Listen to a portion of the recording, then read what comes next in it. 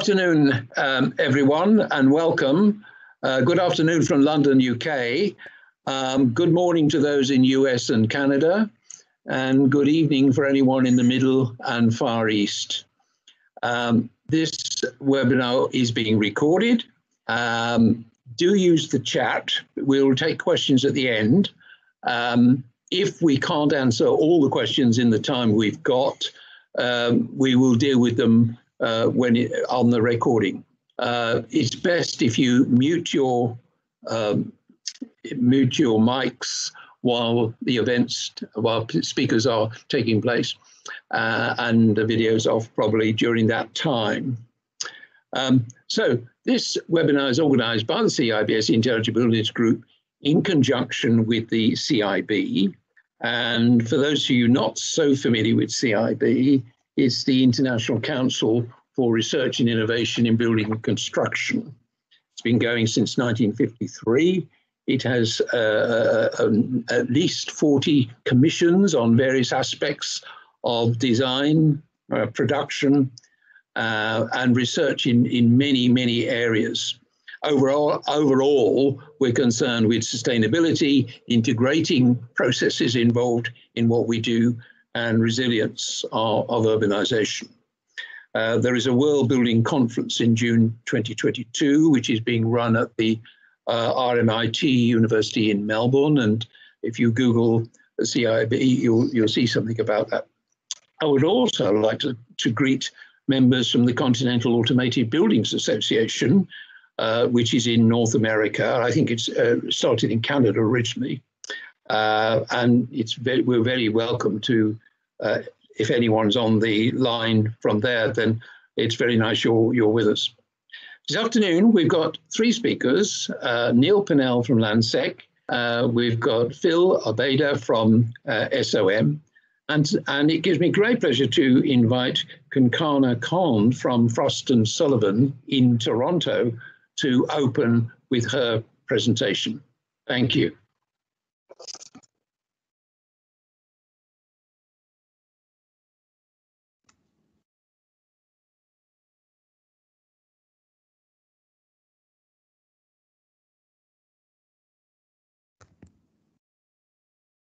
Hello, good afternoon, good morning, and good evening to everyone. Can you hear me? Phil, if you could, Derek, Phil, one of you, if you could just confirm. Yep. Okay, great. So thank you very much for giving us the opportunity to present here, and welcome everyone to our version of this presentation. So, excuse me. So I'll just quickly give you a brief background of who we are at Frost & Sullivan. We are a growth consulting company, but at the same time, we're a global research and consulting organization that has been in this practice for over 50 years now. I'm based here out of Toronto. I work as part of our consulting group, and my responsibilities include supporting our industry clients in consulting activities, but also promoting some of the thought leadership activities that we participate in a collaborative basis with industry organizations just like yourself. And of course, the Continental Automated Buildings Association here in North America. At Frost & Sullivan, of course, we've been in the forefront of all of these activities that have unfolded with the unprecedented events around COVID-19, particularly those that relate very closely to the energy industry, the environmental industry, and the buildings industry. This is my area of focus. I've been with Frost for over 14 years, and this has been my area of interest and focus through all of these years at Frost & Sullivan. We have worked with a number of organizations supporting a lot of the reset rebound activities, particularly at the enterprise side, but also we've worked with a lot of the regulatory organizations, supporting them with the data, the facts, to create those guidelines and reset measures. And we are actually very closely involved with a number of organizations within the building technologies industry. We did, of course, look at the economic impact. I mean, this is obviously bread and butter for our industry, but also many industries that are, horribly affected by this global pandemic.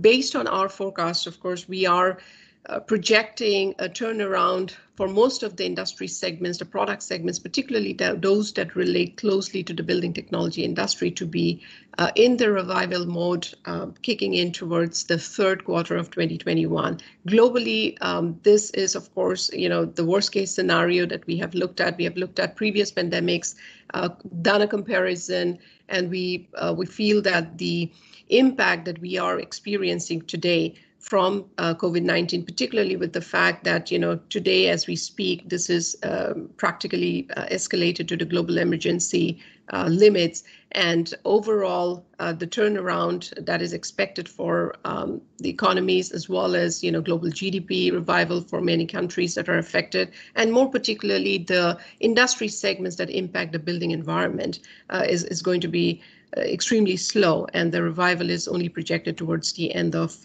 2021. And by and large, of course, as I said, many industries are going through extreme negative impact of COVID-19. However, there are some positives, and quite frankly, the building services industry is one of them, where we certainly see significant amount of opportunities that could emerge in terms of creating resiliency within the built environment, being able to cater to the new requirements of the workforce, as well as the technology challenges that are going to be front and center of this industry going forward in terms of creating those and future-proofing our buildings, really. So we look at a variety of industries, particularly those that have a very close impact to the built environment. And because of my focus within the energy and environment space, of course, we look at the crossover impact that comes from all of these different interrelated segments and sectors that impact the built environment, and how do they sort of collaboratively impact the functions, the responsibilities, the roles and responsibilities that the cities have to deliver in an urban environment. Obviously, within the built environment itself, alternate workspace pretty much became an overnight reality, as we saw with what happened to the lockdowns and the requirements around the lockdown that kicked in globally back in February and March. Overall, of course, this required tremendous amount of recalibration of hard technologies within the built space, creating alternate workspaces, allowing for some of the physical technologies within the building to synchronize more and more with environmental quality conditions and safety, etc. Overall, I think this is something that is going to continue for a very long time. It's only starting now, and there are safe start strategies that are being put in place by various organizations around the world. On the energy supply and demand side, also we are seeing tremendous amount of new changes. There is, of course, very stringent scrutiny around supply chain innovation, for instance, which is also going to have a critical impact on how our buildings function going forward. And overall, what we are seeing is that for every single industry, there is a tremendous amount of requirement for building in those innate, self-sufficiency measures, self-corrective measures, and collective healing is really one of the ways forward for any single industry, and particularly so for the built environment. Within the intelligent building space, there are very specific areas that we, obviously look at as our industries deal with this imminent slowdown and the fundamental shifts that COVID-19 has brought about. There are obviously distinct challenges which the built environment is facing today, and the ecosystem of solution partners that cater to this space. And clearly, the emerging future scenario could magnify this well beyond what we have imagined today. When we talk of dealing with COVID-19 challenges, mitigation measures for our buildings, there are three main areas to address. So these measures have to be capable of handling the airborne viral load, the surface-borne viral load, and the behavioral viral load that impacts this space. And that encompasses a variety of things. So firstly, we have to look at repurposing the buildings themselves, reversing the open office concept that we propagated in the last decade. So this presents tremendous redesign challenges, refurbishing requirements to be undertaken for owners and occupants. And then added to that is the recalibration of systems and controls to fit the new occupancy patterns, for instance, in our buildings. And that is something that a lot of this, is currently being addressed by different organizations and associations, like, for instance, in North America, ASHRAE has laid down certain guidelines. The American Industrial Hygiene Society have laid down certain safe start strategies for facility managers to follow. So these are going to be very critical going forward, and these are only the baseline requirements that we're seeing today. This could tremendously change, and new requirements could very well find their way into these guidelines going forward. The critical measures, of course, concerning cleaning, sanitation, addressing indoor air quality, environmental quality challenges, trying to go touch-free, contact-free when it comes to vertical transportation systems, for instance, or access control into buildings. The most immediate areas that are being looked at are obviously all of these. Now, from here, we will see more integration of biosensors, for instance, for pathogen detection, integration of such technology into our mobile devices, mandatory antimicrobial interior finishes for buildings, for instance. So these are also going to be critical requirements going forward. However, all of this comes with tremendous amount of hindrances in terms of shortages of working capitals, wage liabilities, for instance. FM companies are trying very hard to respond, to become response ready, and whether or not the limited budgets would allow for such technology changes that our buildings will warrant for dealing with COVID-19 is really a very huge question that is looming large for our industry today. So if we go to the next slide, can you see my screen?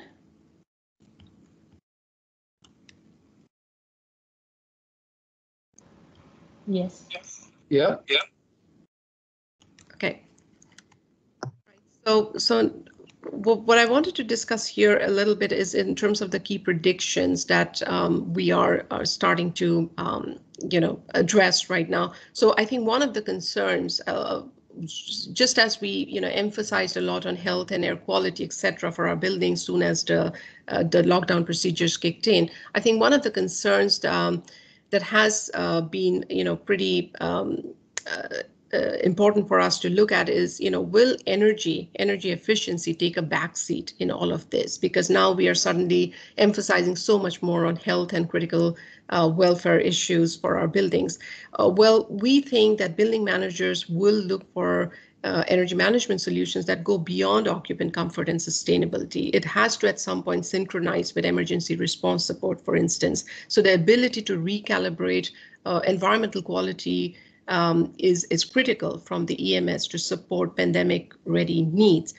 We are also going to witness connected security and safety preparedness plug into the EMS, for instance. So exploring some of the pandemic-ready use cases will become mandatory for real estate developments, because we now have to be ready with for instance, pop-up infrastructure to support pandemic-related requirements. So either as a dedicated wing or a standalone unit in a campus, complete with environmental calibration, will be necessary to maintain even accreditations for these buildings. So all the rating solutions, the rating systems that we have here, whether it's a reset standard or a well-building standard or a LEED standard, for instance, will eventually be looking at some of these requirements for accreditation of these buildings as well. However, I think the digital empowerment of the ecosystem is also very, very important here, and the ability to deliver these solutions in real time via digital transformation of both internal businesses of people within the ecosystem of the built environment and the client-ready solutions that will hold the key for success for solution partners and the industry solution providers. But along with that, I think one of the critical changes that we are going to see is the big change that it has brought about to the workforce and the workplace. So an interesting outcome of all of this is how the workplace will cater to the workforce.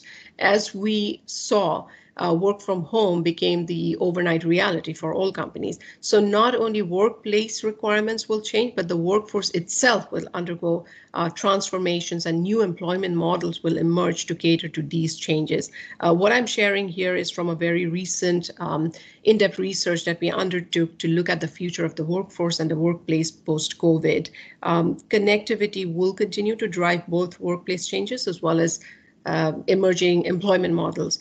Now, some of these models have already been successfully implemented. So they have taken off, for instance, freelance brokering, for instance, or even an uncollared model. So Uber probably is one of the best examples for this. However, going forward, I think it will be models like microtasking, dispersed networks, that will unlock the maximum potential for corporations. And our buildings and technologies that go into them will need to revamp to address these changing requirements of the workplace and the workforce.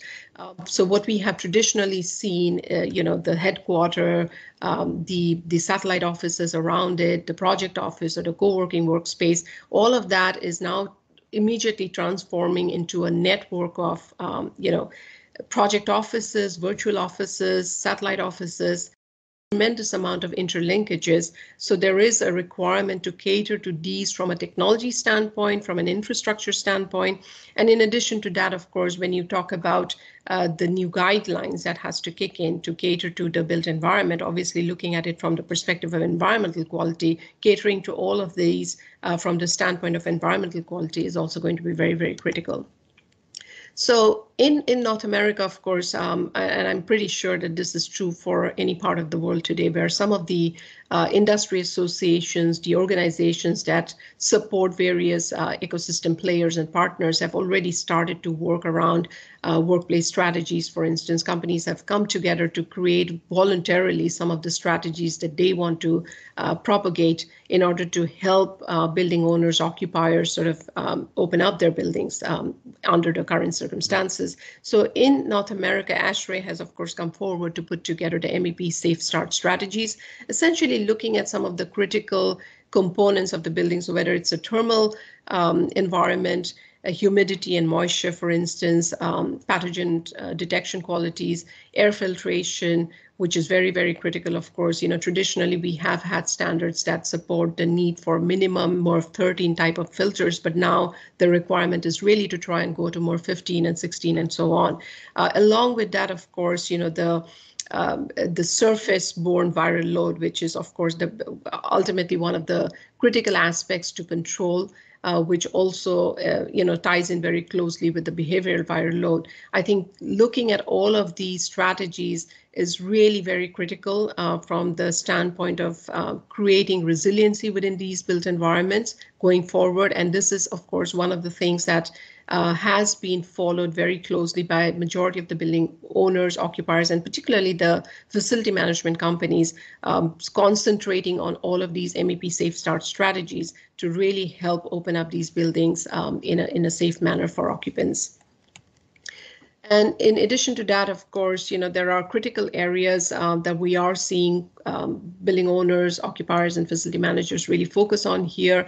I mean, there are guidelines that are unfolding at a state level, federal level, local government level, for instance, but then these are still very, very work in progress type of guidelines, because, we don't know what the future really holds and how much of these guidelines in reality at the ground level can be implemented without any roadblocks and barriers. Because, controlling the built environment where there is a dynamic, event at any given time to concentrate on with occupants being there is really not very easy to really follow through some of these guidelines that are put forward. So what we are seeing is that at the ground level, there are some critical challenges that are emerging in terms of really following through these guidelines. So there could be potential changes in these going forward. What we are seeing is that the standalone equipment, so whether it's your building automation or your HVAC or the air treatment control systems in the buildings, obviously these are being looked at very stringently. There are ways of eking out more efficiency out of these systems. So these are things that we are seeing a lot of facility managers and building operators really concentrate on right now. Also really optimizing what you have in the building. Before you wait for new technology to emerge and hit this place, it's really looking at what you already have in the building in terms of your sensor network. How do you optimize that sensor network to really feed in the information that you need to for crowd analytics, for instance, for control measures in buildings, to really detect safety hazards in the building. So these are things that already are being concentrated on right now. In terms of course, the tremendous amount of pressure that this puts on the facility management service companies, that's of course something that is going to continue. What we are seeing amongst facility management companies is that they are also trying to see if they can create some guidelines themselves, some certification tools and processes themselves in place to certify their workforce better in terms of being prepared to handle some of these requirements of healthy and safe buildings going forward. There's not a whole lot of examples, particularly coming out of North America at this time, to talk about in terms of what new changes will be implemented to create what we would call a resilient smart building or a resilient intelligent building that is also COVID-19 compliant. But what we did see with this particular case, this is Chicago's Fulton Market District, Fulton East building, which is a 90,000 square feet facility, mixed-use facility with a composition of commercial and retail. In this building, what we did see is that they have actually implemented a lot of the technologies that already exist today to allow the building to be as close compliant to COVID-19 requirements as possible. So this includes everything from air purification systems that they went in for, the touch-free thermal scanning technologies that they implemented, elevator systems, for instance, very nascent company called Mad Elevators that actually came in to provide the door-to-go elevator system that is already in place and something that can be leveraged. So a lot of the existing technologies that are in place can actually quickly be leveraged to create these kind of resilient infrastructure. In addition to that, of course, there is a lot of touch-free technology and antimicrobial finishes that they have used. So these are some of the things that, obviously building owners, technology vendors will be looking forward to try and incorporate more from what we have in the existing arsenal to really fortify these infrastructure premises going forward. But in addition to that, of course, we are closely looking at the startup landscape to detect some of the new requirements that will be necessary to implement and which would be some of these new wave technologies that will hit the space to actually support some of these requirements in healthy buildings going forward.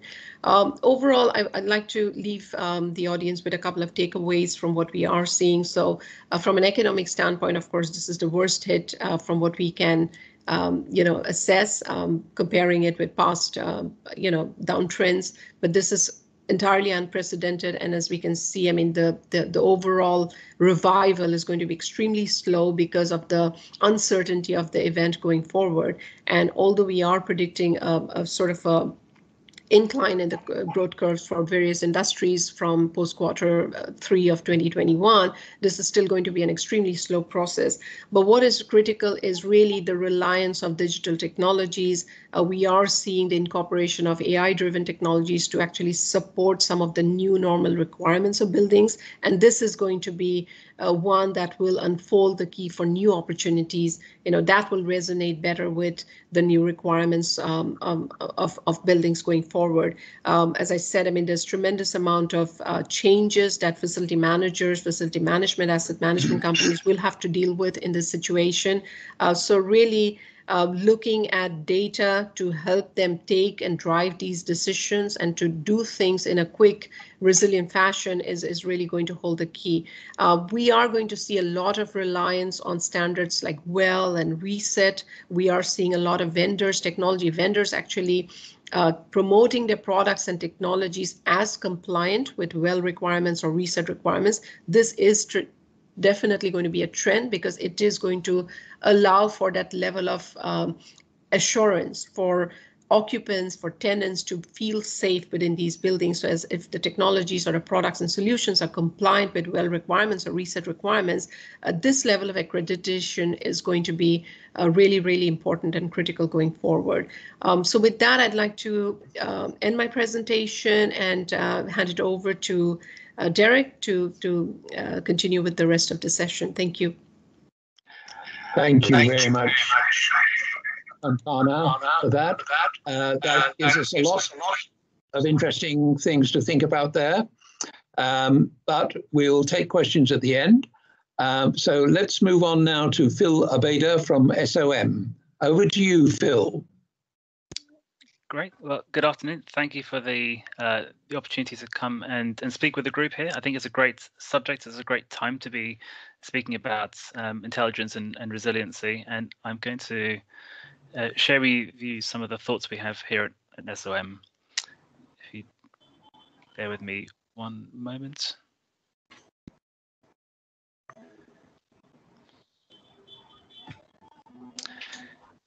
So just a quick introduction. For those who don't know, SOM is a long 80+ year design practice of architects, engineers, urban planners.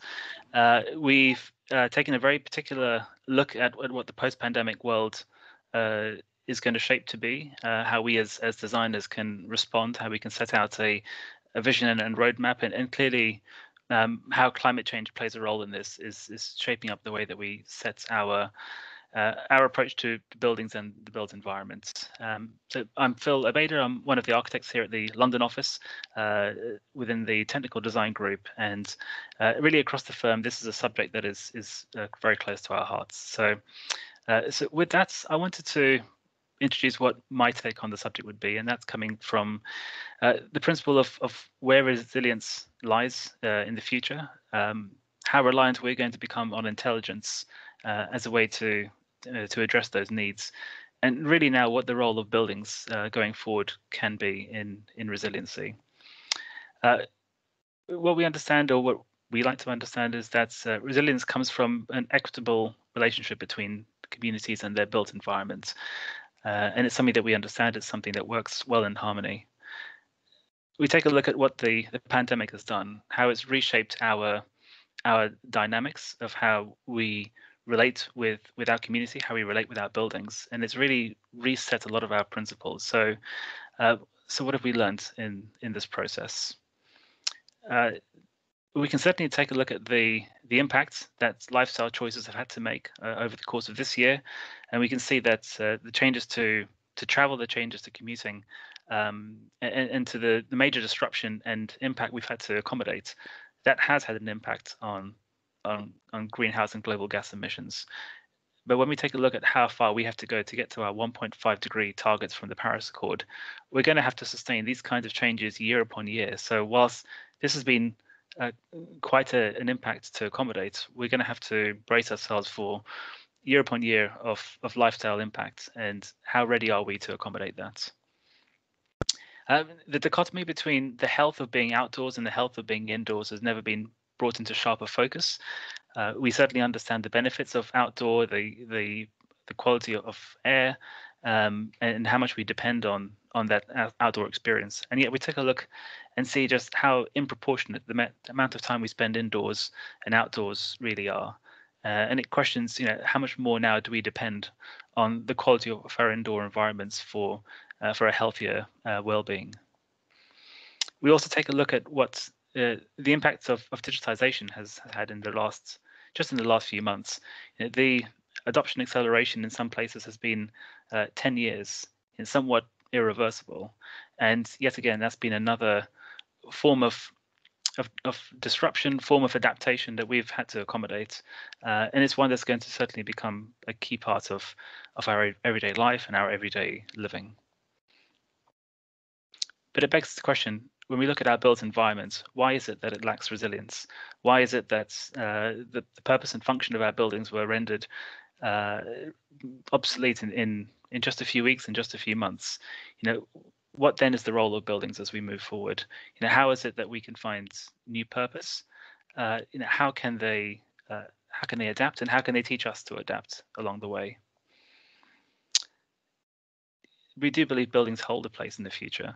Whilst we've accepted and accommodated working and living in remote fashions, communities do engage around buildings.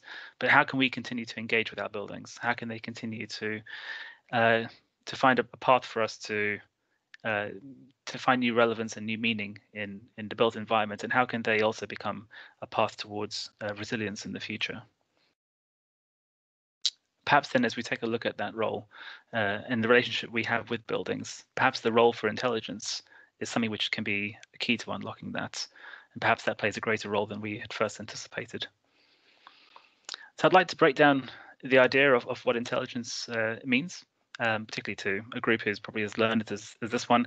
But if we look at intelligence as the act of learning, as the act of the application of knowledge, and think of this in its cyclical form, we can see this as another interpretation of adaptation, and our ability to adapt is going to be key to resilience.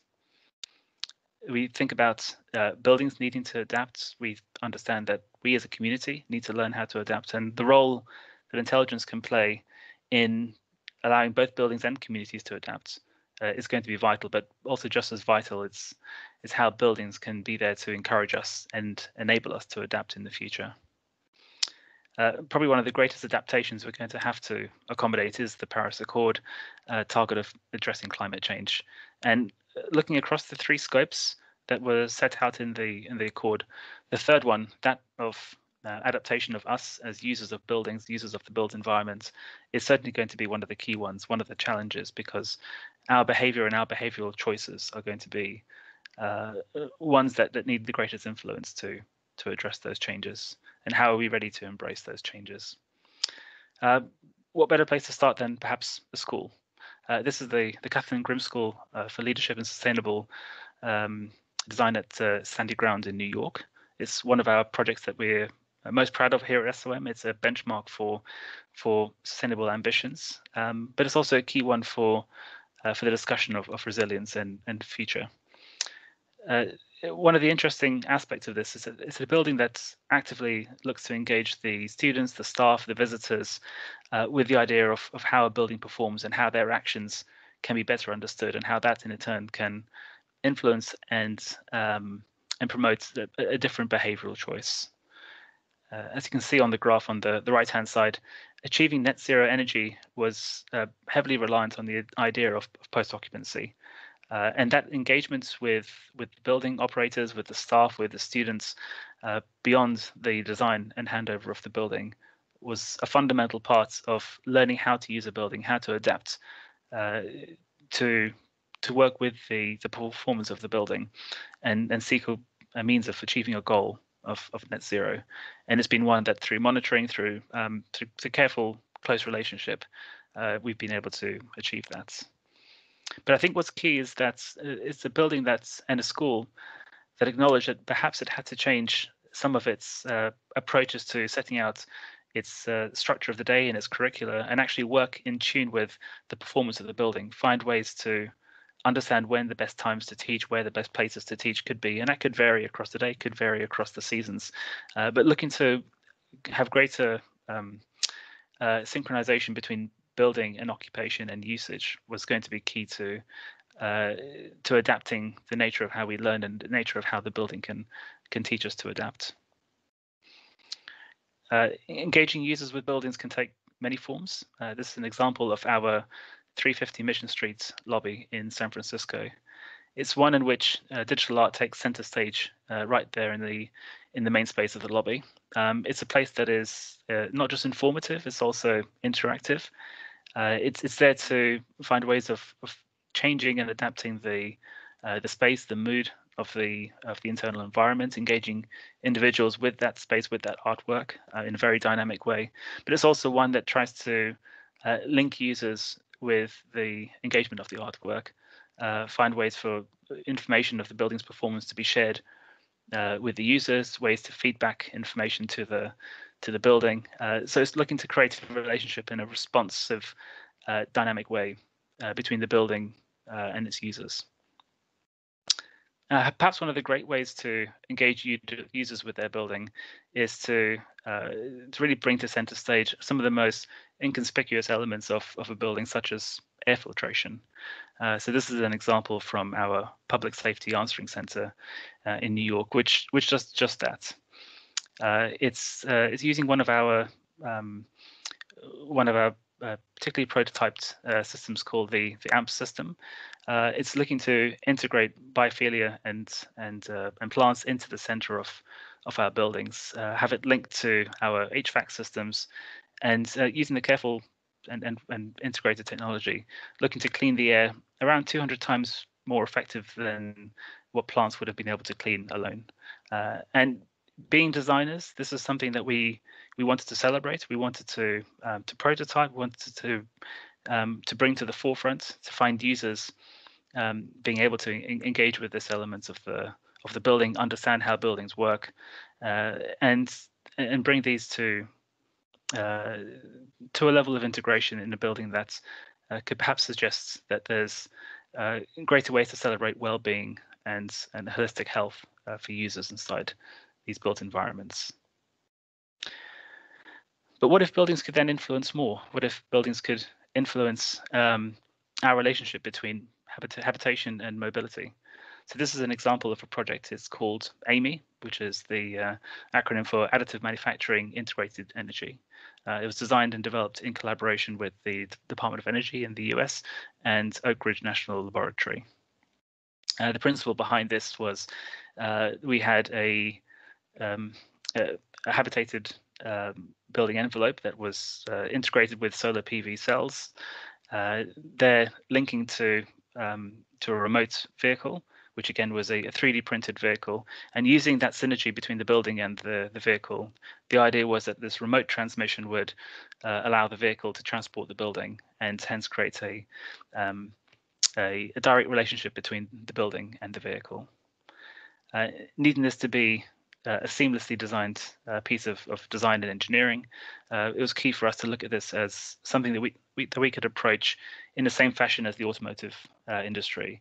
Kits of parts manufactured to allow for scalability, and using at the time fairly state-of-the-art principles of 3D printing. Also looking to accommodate efficient design and minimizing waste along the process. And whilst this was simply looked at the scale of a small building and a vehicle, we're now looking to take this to the second stage of our iteration, looking to see how can we scale this up? How can we see more and more parts of the community having greater interrelated relationships between distinct elements, creating closed loops between our built environments, allowing individuals to adapt their behaviors, to understand how systems can work in correlation with one another, rather than seeing elements of our built environments as islands upon themselves or as isolated components within the built environments. So within SOM, we're also looking further afield. We're asking ourselves questions about the post-pandemic world, about about what the resilient future could look like within the built environment, and how is it that we can adapt the built environment to allow us to adapt and become more resilient in the future? How can we make better decisions? How can we understand the consequences of our choices? So looking at this across all scales, right now we understand cities to be very much discrete components of the built environment. But really, if we start to reimagine cities as cellular components, elements where 15 minutes was all you required to connect within your smaller hub of work and live and retail and lifestyle. And what if these hubs then became interconnected hubs such that individuals had less reliance on greater commuting, but greater integration with their own community? And what if these live work hubs were there to improve the quality of life, to create more sustainable, more dynamic, and ultimately more resilient neighborhoods that could withstand change over the course of time? And certainly we see that the models for where offices are moving, these can replace the need for centralized business districts and remote residential districts. This closer integration is going to be perhaps a key model where places such as Paris and others are adopting similar principles of 15-minute cities and 15-minute hubs.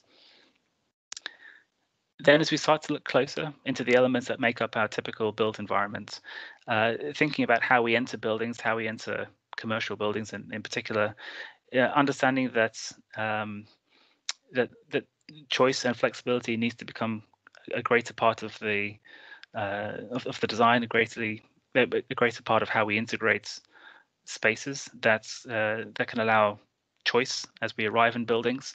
How can these become breathable? How can they become navigable? How can we still maintain safe, clear arrival and access into buildings where distancing is still needing to be maintained, but still create a user experience as we arrive at buildings. As we start to look at the offices, which again I think was alluded to earlier in the previous presentation, a move away from the current offer of either cellular or open plan offices is going to be dependent on how the workspace can survive. We think the elastic office is going to be far more prevalent, one where you can toggle between open and closed environments, one where the needs can be adaptable over future, far more demountable, far more responsive, and certainly playing a different role to the offices that we currently see today. Buildings will need to continue to be breathable. As I was mentioning earlier today, the need for a greater health and breathability in buildings is going to become fundamental. Having much more natural ventilation, having users perhaps far more attuned to working patterns aligning with the cyclical elements of the environment, understanding how biophilia can play a role in that, not just in air quality, but in all aspects of health and well-being. We see travel fundamentally changing. The current approach to very much a barrier-driven security for airports, we understand why that needs to take place today. But as technology can find its way into alleviating the barriers and creating something that's more attuned to a free passage, how can we have airports and other forms of terminals allowing for greater barrier-free experience? And how can this become the antithesis to how we perceive travel today? Education has also taken a fundamental rethink across the pandemic. The remote working may well have offered a solution in terms of technology, but we still believe that schools, whether it's for primary or for further education, those schools are a fundamental part of developing social, emotional, intellectual growth, and a hybrid approach to schools where technology can allow for customized education, but the environment can be there to cater for what we as individuals and as a community require. We do believe that a different type of school could well become one that emerges from the post-pandemic. And as we think of further education, higher education, certainly the need for campus, the need for communities where thoughts and creativity are given space to flourish, where the physical environment is there to cater for the health and well-being, but having spaces that are far more adaptable, far less reliant on confined approaches to education, and where technology can play a role in trying to create a more customized approach to learning. And then going back to the idea that I had at the beginning, that this equitable relationship between the community and their built environments, that's going to become even more fundamental when we look at residential and all aspects of living. The idea that the dichotomy between work and live is going to create an opportunity for the third space communities, where elements that can tie those two, that aren't required to be accommodated just within the home, those can start to become knitted into communities, and it can provide a support which can offer a higher quality of life for individuals, for communities as well. And these are some of our insights into how we think the resilient future is going to shape. We think that there is going to be a future for buildings. We do think that there is an opportunity to see how they can allow us to future, to allow us to thrive, to flourish, and we're looking forward to seeing where this opportunity can take us. And at that, I'll hand over back to Derek. Thank you very much, Phil. Very interesting, and I like your term, the elastic office. That's really good. You can see in those first two presentations the importance of doing much more measurement in buildings, and also the great importance in the role that facilities managers play. Right, for our last presentation, I hand over to Neil Pennell from Landsec. Neil, over to you.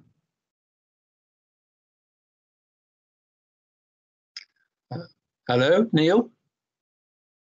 Unmute.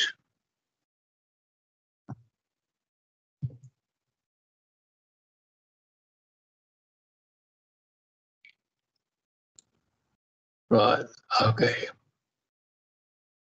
Okay. Got it now? Yeah, okay, fine. Thank you. Can you hear me? Right, good afternoon, everyone. Sure. Sorry about the technical hitch at the beginning. My name's Neil Pennell, work for Landsec, Head of Design, Innovation and Property Solutions. Landsec, for those of you who are not familiar, we're one of the UK's leading real estate investment trusts, and we own a significant portfolio in the UK, including office spaces primarily in London, and retail and leisure spaces across the UK, and some residential. So that's Landsec and what we do.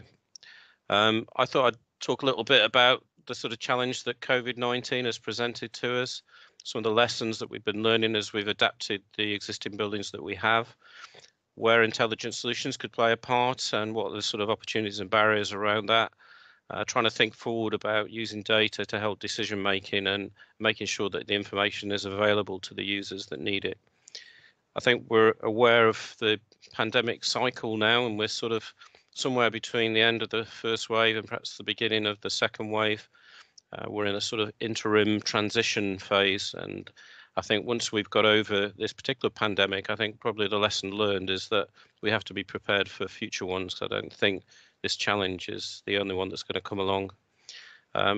It's probably, everybody I think understands the transmission paths. There's still research to do to see which of these paths is the primary cause of infection, but it's definitely going to be the touch and airborne processes that take that virus from person to person.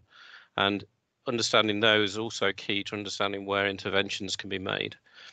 I think perhaps one of the unexpected set of consequences we've seen on the environment is that even with all the shutdown across the world, I think on April the 7th, global emissions reduced by about 17%, which is great, but it does show how far we have to go to get down to a zero carbon world. And in the meantime, we've probably been creating a lot more waste with all the PPE and everything else that's come into play. There's been pressure on some wildlife habitat through lack of supervision of some of the key habitats that we have. And I suppose, interestingly, in terms of the world of intelligence and data and digital, obviously data center use has increased and will probably be a growth sector further into the future. I thought I'd sort of, before looking forward, look back a little bit. And I think that one of the major sort of functions of the built environment in the past has been to help to protect us from infection and disease. And I think maybe we've become a little bit lazy with that, with easy access to antibiotics over the last 50 plus years. We've sort of perhaps not taken the level of thought and precaution into our buildings that obviously we see now the benefit of, and the preparedness that's needed going forward. So I think we do need to look at how we do that, improving the health and well-being for people within the buildings. And not only within the buildings we have and the buildings that people use, we've also got to think about how we design buildings going forward and how we actually construct them. And an area that I've been focused on in recent times is design for manufacturing assembly. I think it was mentioned earlier, the sort of kit of parts approach to building. Again, if you can do much more pre-manufacture off-site, it means less people being needed on site, and with social distancing and maintaining the efficiency of construction, it seems that I think this will be given a further impetus as we go forward. I chair the British Council for Offices Technical Affairs Committee, and we produced a couple of papers in response to some of the challenges that we saw coming through from COVID and the adaptations that were needed. And obviously amongst them, it's about understanding the sort of measures that you could do to adapt spaces. But we also, I think, try to highlight that we need to think ahead as to, with the buildings that we're developing now and those that are yet to go on the drawing board, we need to start thinking about what are the things that we could do differently that would make those buildings more resilient, more easy to adapt, and more flexible to be able to respond to the challenges that we see. And part of that was an element of smart solutions. But I think that it's one part of the tools in the bag, if you like. Design and thinking about how we use buildings are just as important. So, you know, we've obviously seen a challenge from our perspective as a property owner. Obviously, we provide office spaces for people. We think we provide good spaces, but obviously we're now competing with people working from home, and the sort of big challenge in between moving from home into the office often is a public transportation system that puts you in close contact with people and makes social distancing difficult. So until we have some answers to the virus, that's going to be an enduring challenge.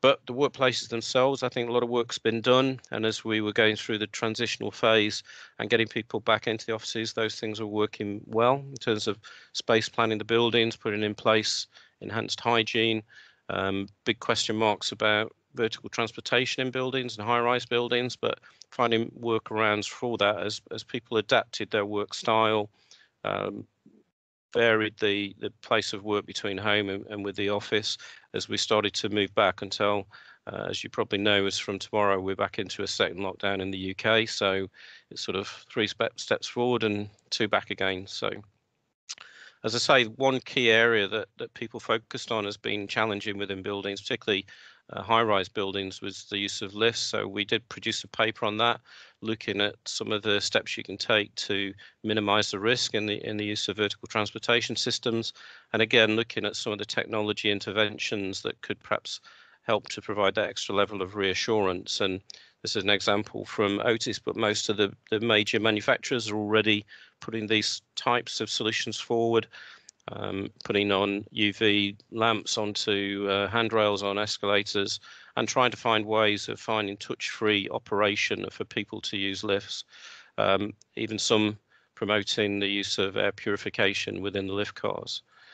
I think a lot of the things that have been done up to now have been relatively low-cost interventions, but you know, this sort of screens that we've seen, antimicrobial surfaces, and increased hygiene, lots of management initiatives in terms of managing the peaks of people arriving to buildings and what the maximum utilisation of space can be whilst taking into account social distancing.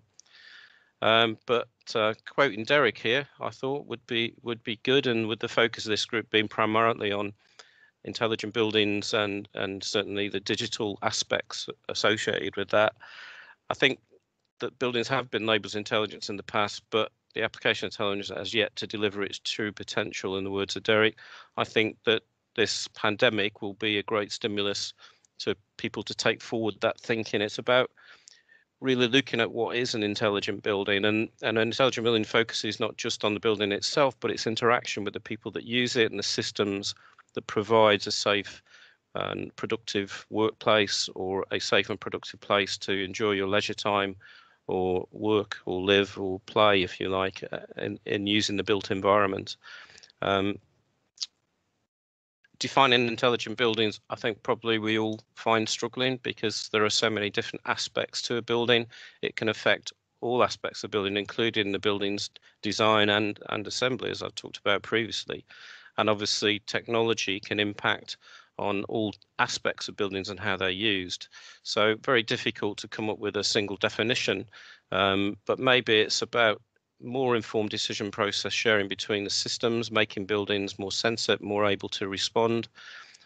There's got to be a big focus on making sure that the space is safe and people can occupy it and enjoy this experience. Technology will be part of making that happen. and the use of internet-connected technologies will actually help us to be more adaptive and responsive, improving performance. I was asked to look at the barriers. I think adopting smart building technology into what we do, you always get within the world of certainly design and construction, there's reluctance to change. For building owners like ourselves, sometimes new ideas and new technologies are easier to introduce into new developments. To try and retrofit into existing buildings is expensive, and there's always a challenge around getting that return on the investment. There's lack of knowledge. The technology itself moves on quickly, so you invest in it and it rapidly becomes obsolete. Maybe cloud solutions in the future will provide a way that can be overcome to some degree. There's lack of appetite, people to take it on. There's difficulties integrating the different building automation systems together. I think, you see the example of, say, the mobile phone industry. If each of the different mobile phone providers had their own individual protocols, then the phones wouldn't speak to each other.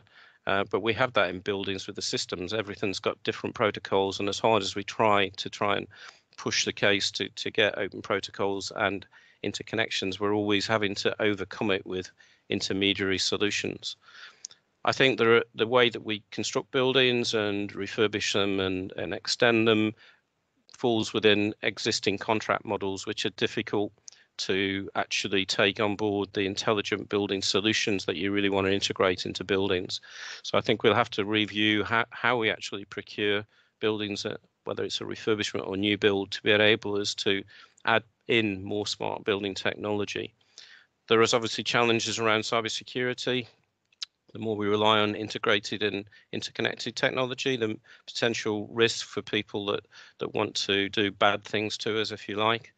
And obviously, in terms of some of the things that technology can do to help us to combat COVID-19, sometimes sort of crosses the line between personal data and anonymized data, and that can bring issues around the GDPR regulations. So there are barriers to taking those things on, but I think we can start to overcome those barriers.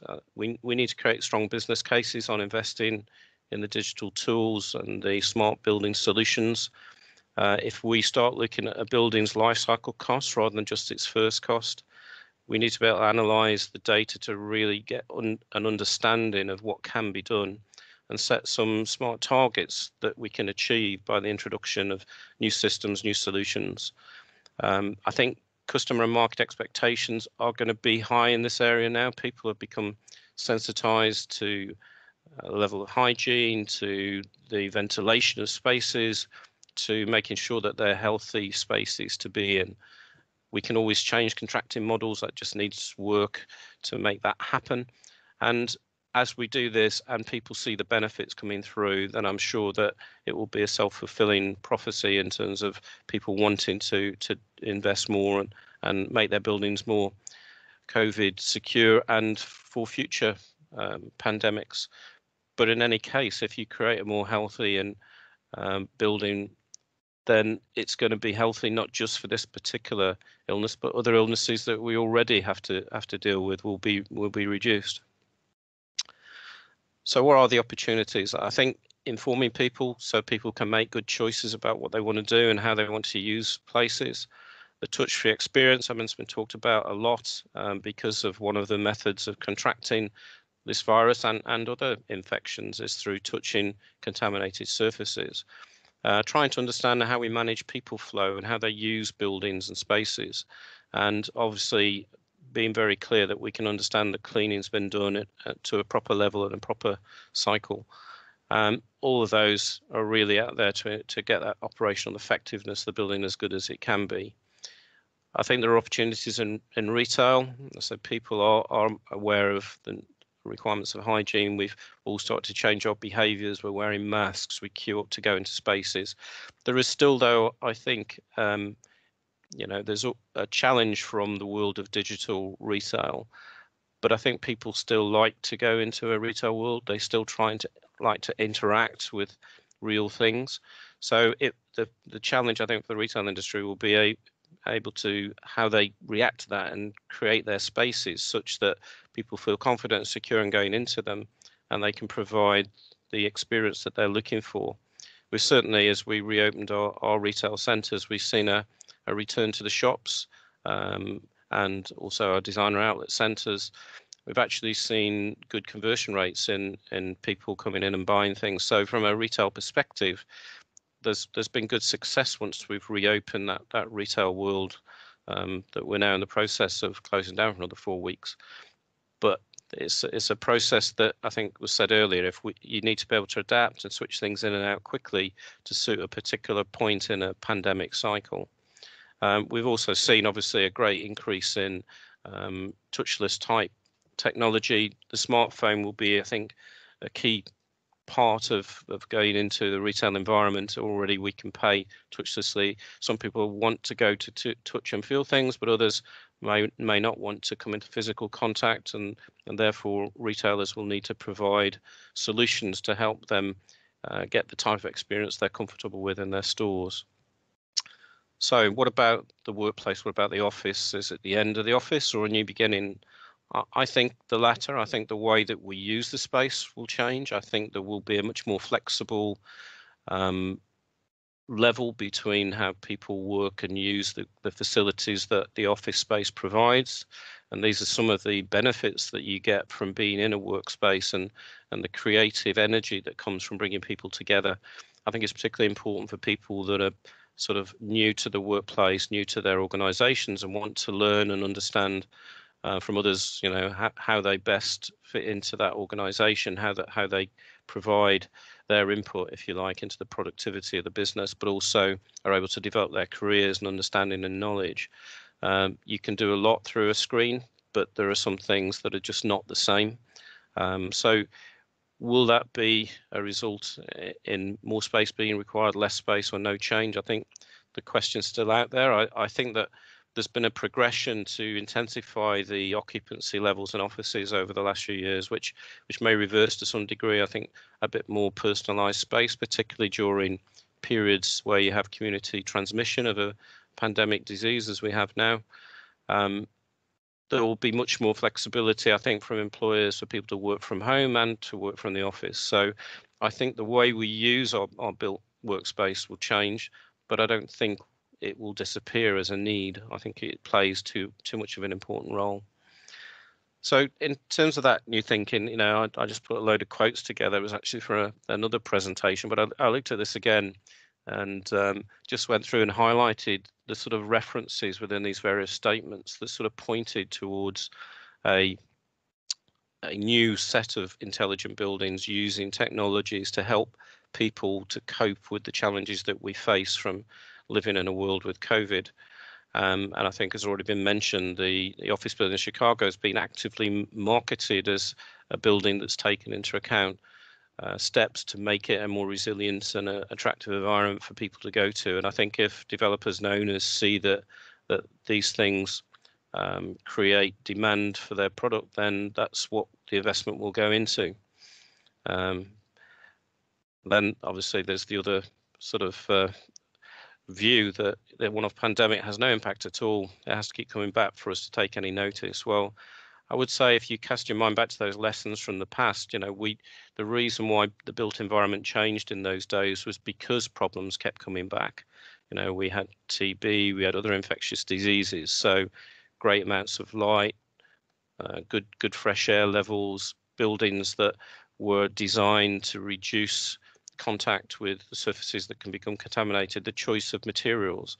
You know, we used to have brass doors and copper surfaces, and that, you know, these things were put in place in buildings because they actually made a difference. But we, as I say, we've forgotten some of that.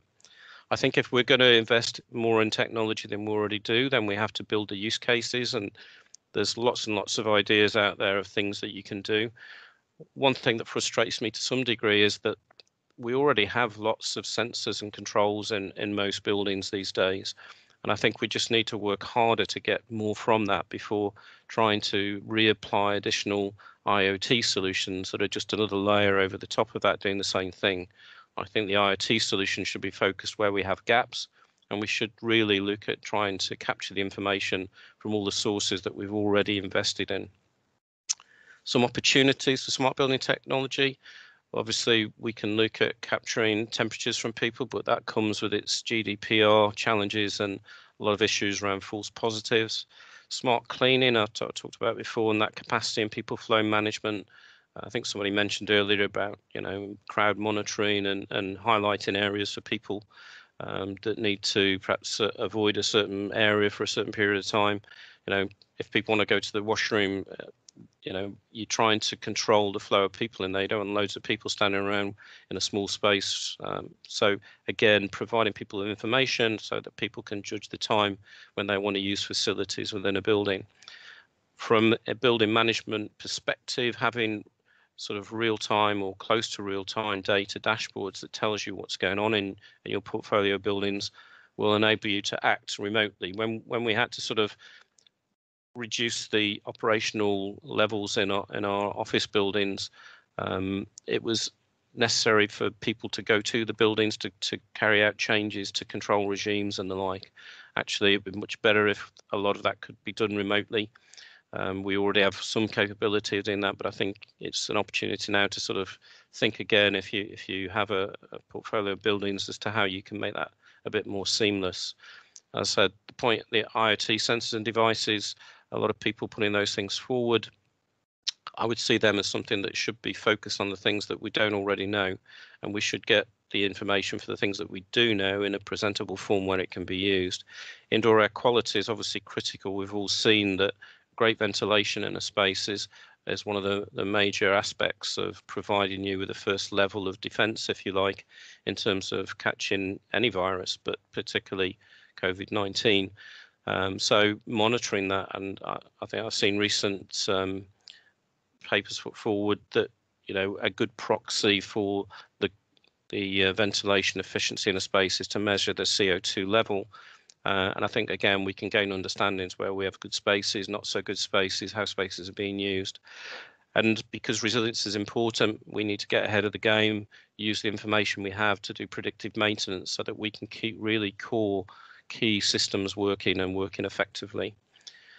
So if we're looking at intelligent building strategy at this point in time, I think we've got to look in three areas. There's probably the largest challenge is the buildings that we already have, and what do we do with those? How do we adapt them? What do we retrofit? Current projects that are sort of already progressing through and maybe are moving on site or going through the later stages of design needs to be looked at urgently to see what steps can be taken to improve their resilience to these challenges going forward. And then for future development, start to reimagine how buildings can be, depending on, you know, what they're aimed at. I think we saw in the previous presentation some of the ideas about how schools and offices and other spaces can start to respond to these new challenges that we face, and also how we need to behave differently, if you like, in the way that we use buildings. I think data will be a really important part of that, and if we can use data to actually drive our decision making, then hopefully we'll make better decisions. This is just a little bit of a sort of perspective that Gartner put together a few years ago, trying to look at how you could use data to assist in the decision making process.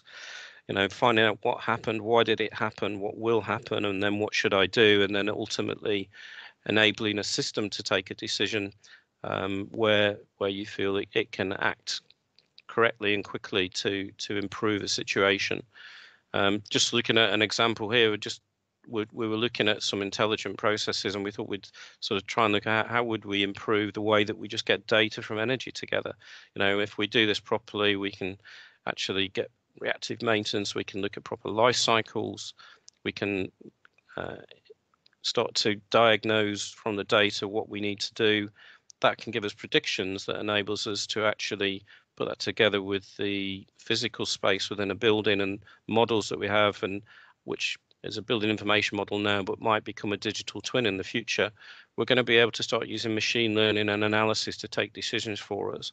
And these same thought processes can be applied to any control process, and the ones that are dealing in actually trying to maintain the quality of the space, the indoor air quality, the health and well-being of the occupants in the building are going to come right to the top of the priority list. So it's all about making interactions as frictionless as possible. and it's good to talk. At the end of the day, if we're able to gather all this data, if we're able to use the systems we have and try to plug the data together to make more informed decisions, then we have to make that information visible to all the people at the right time when they need to use it. And I guess that's also a challenge, but we have the tools to overcome that. I think we already have many of these things in place, and I think these are all going to become part of the answer to us being able to use buildings much more intelligently, as well as the buildings themselves being more intelligent. So as we look forward, are we going to go back to normal, or will it be a new normal? Well, to some degree, how much we do go back to the old normal might depend on what we can do in terms of mitigations for the virus, and particular the success or otherwise of an immunization program with vaccine. But in the meantime, and maybe well into the future, technology is going to play its part to help us to deal with these situations. And that was all I had to say for now. It'd be interesting to see what your questions are. Thank you. Thank you, Neil, for that very fascinating overview. Konkana Khaund has unfortunately had to leave us because she's got another meeting, and I'm sorry we are running slightly late on the question time.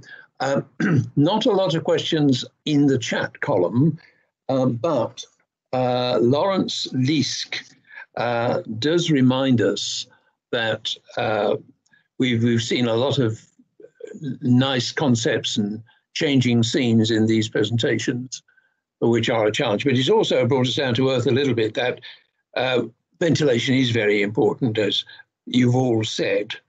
But there are practical things like in use buildings, when you're trying to update buildings, belt drives he brings up as a big factor that is common. And of course, if you have a breakdown with your air supply, this is rather important. I don't know whether Lawrence wants to come back to add anything more to that. If you do, if you signal by hand or in the chat column, I'll let you in. I was going to say something about certainly people perhaps don't realize their relationship with buildings and how important it is. And several of you mentioned this. And perhaps we're not very good at helping our customers to understand how to work with their building more effectively. So maybe there's a big area of concern there to look at. Now, I will go back to Lawrence, who's got his hand up. Lawrence, are you there? Yes, I am. Can you hear me? Yes, I can hear you. Would you like to say something else? Yeah, I just would like to try and raise this issue that I think there's a really good opportunity to retrofit. I've done thousands of surveys in the UK, and I'd say probably 75% of those buildings have got single belt drive fans, and if the belt goes, then they will lose, the ventilation until they can get someone in there. And I think retrofit's really important. Is only I think 5% of the building stock is renewed each year in the UK, and I just would like to try and raise the issue. I think it's also could create jobs as well. But the EC fans do provide feedback through Modbus or through BMS, and I just want to raise the issue. Thank you, Lawrence. Neil, have you got anything to come back on that, or? I think obviously people will probably look for resilience more in the ventilation systems they have done previously. I mean, a lot of extract systems, washrooms in particular, are obviously a confined space. You have all potential transmission paths present in that area. We have run standby fans usually on extract systems. I think there might be a bigger push to actually have proper supply air brought into those spaces rather than relying on air being transferred. So I think ventilation and the focus on it will grow. In terms of resilience in the central plant type location, you could put run and standby motors in it, and hopefully it could fit within the same fan section. You could take those sections out and replace them with fan decks with multiple small fans, probably of the nature that Lawrence is suggesting. So I think when people start to realise the importance of ventilation and that it needs to be a much more resilient system than is perhaps it's usually thought needed, I think that will start people investing in those things.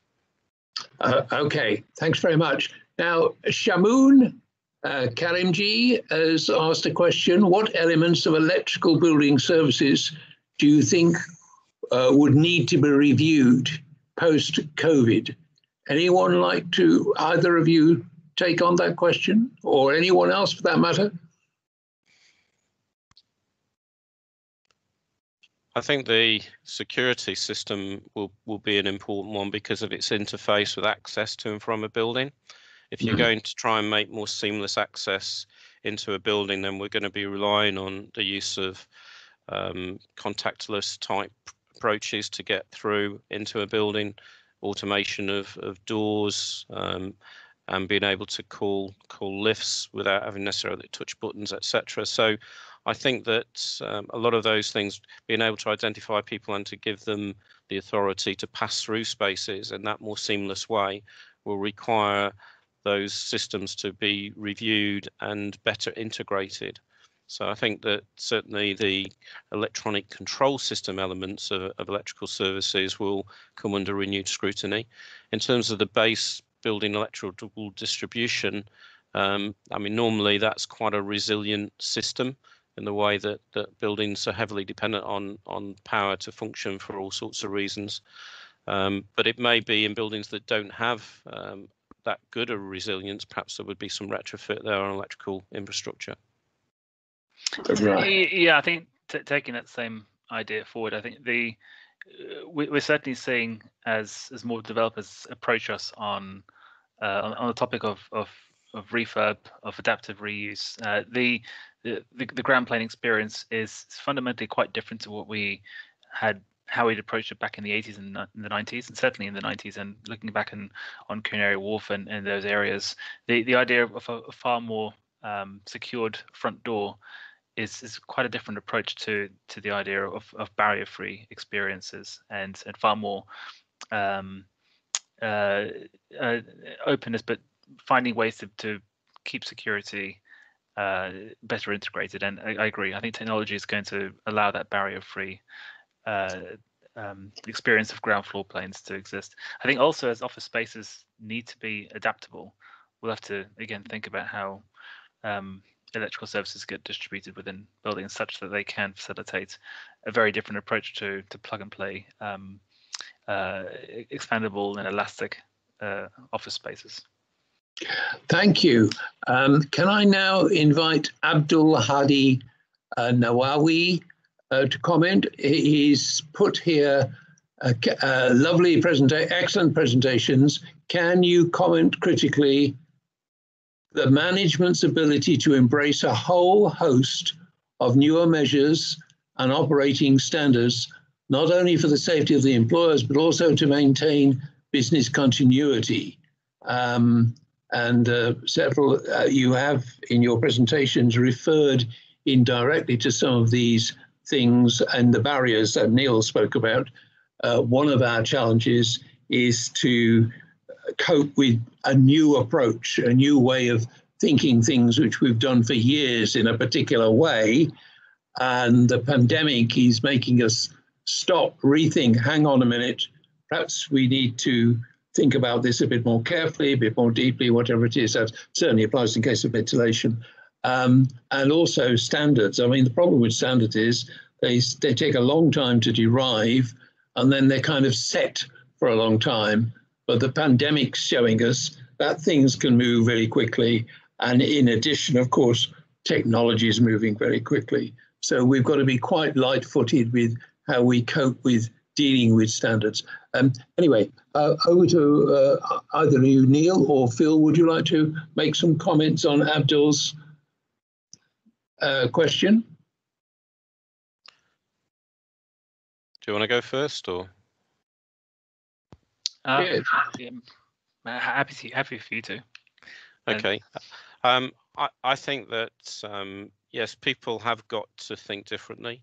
I think there will be, that the whole of the world's population has been re-educated in the importance of taking care in terms of hygiene, understanding the virulence of these types of events and the dangers that they present. So I think people will have a growing expectation of what they expect from the spaces that they go into, whether that's the physical changes that are made to the building, whether it's the smart systems that are embedded within them to help them remain safe and secure in those buildings and to promote the health and well-being of the spaces that they're using. But there's going to be responsibilities on people who own, manage and operate those spaces to also ensure that they meet those expectations. So I think for those companies and organisations and public bodies that are able to respond to that, they will be the most successful going forward in terms of attracting and retaining customers, staff if it's a workplace, and obviously if you're building homes for people, the same. I think people will probably be looking for homes to change going forward with perhaps more generous spaces for people to work in if they need to work from home. So the whole process of how we think about our built environment, we do need to take into account the lessons that we're learning from this process.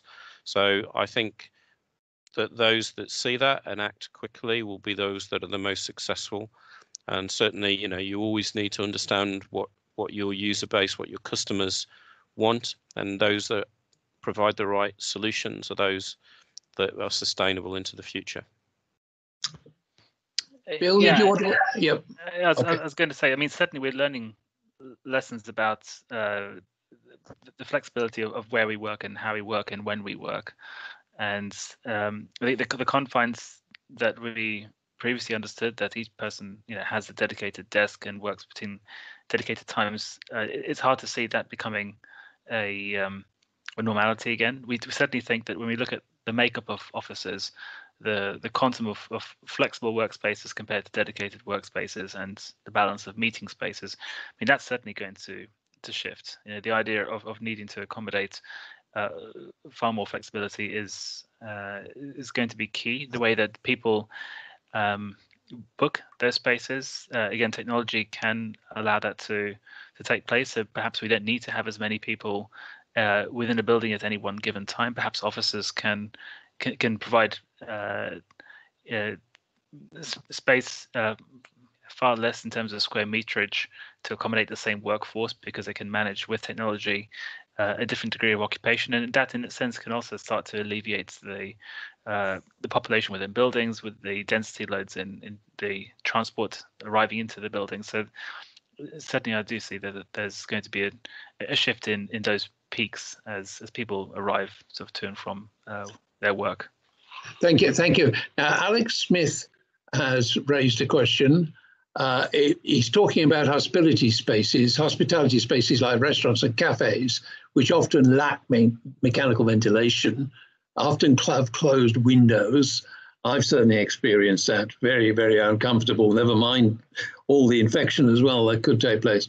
How can we intelligently retrofit these buildings to make them safe, especially if they become third spaces for home workers, so flexibility of home and office and other spaces? How can we educate owners and users of the importance of good ventilation? Now, this is very difficult because obviously thinking about restaurants and bars and cafes, they're all under enormous economic pressures at the moment, as we all realize. So they're probably not going to be welcoming spending more money on things. On the other hand, there does have to be a change of attitude that these things are more vital than we realize, good air, circulation and so on.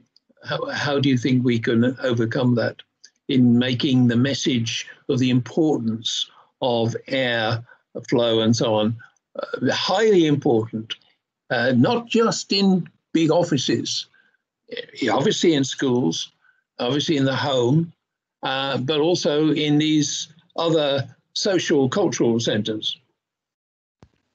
Yeah, certainly the decarbonising of transport is going to be key to cleaning our air, and we mentioned briefly on commercial spaces, but we do think that a return to natural ventilation is going to be it's going to be fundamental and probably much more feasible in the near future as electrification is more prevalent. We certainly see the results for for education and what benefits natural ventilation brings. We're certainly pushing, even within retrofits, to see if we can have greater volume of air. Maybe up to 30% more fresh air coming into buildings than what we previously would have allowed for from mechanical systems. But natural ventilation is certainly key in new builds. I can understand the challenges with the with a refurb, but perhaps greater volume of air coming into those buildings is going to be a first step. I think there's challenges to some degree with natural ventilation as well, because it can be intermediated by the way people use the buildings. It gets cold, so they shut the windows. So there's challenges as well as benefits from natural ventilation. I think buildings in the future should provide some easy access to good outside space where people can work as well as inside. I think that will be key. I mean, we generally in our buildings, and I've always been a keen advocate of lots of fresh air supply into the space. We put probably 50–60% more fresh air into our buildings typically than most of our competitors, and I think that's important because it provides that flexibility and resilience in the building, but it also speaks to creating a better indoor air quality, which is really important going forward. So I think it's going to be a mixture of all different aspects, where you can go outside and work in a semi-covered environment when the weather is good, and some place in the world it's good all the time. So, working inside and outside I think will be good. But ventilation of space, we need to look at it much more as a science and actually understand how airflows move around buildings, how we should design the systems to work. I think in the world of retail, though, as you pointed out, that finance is always a challenge. I suspect that it's going to take some degree of regulation properly to make any significant change in those sorts of spaces to happen over a period of time. I think some will use the opportunity where they have the freeboard to invest to improve their facilities and use that as a, if you like, part of the sales pitch to come to their particular restaurant or shop. But for many, it will be seen to be a burden, and we may have to drive that thinking through regulation. Okay, Lawrence, you want to come back? No? No, he's got his hand up. No, he doesn't. Okay. Well, we are now coming to the end of our meeting. Just to mention, Shamoon has said, I can see more energy consumption post-COVID. Would you agree? Can you just give a brief answer to that? To some degree, but I think it's all about what Phil was saying earlier. It's about the flexibility of response.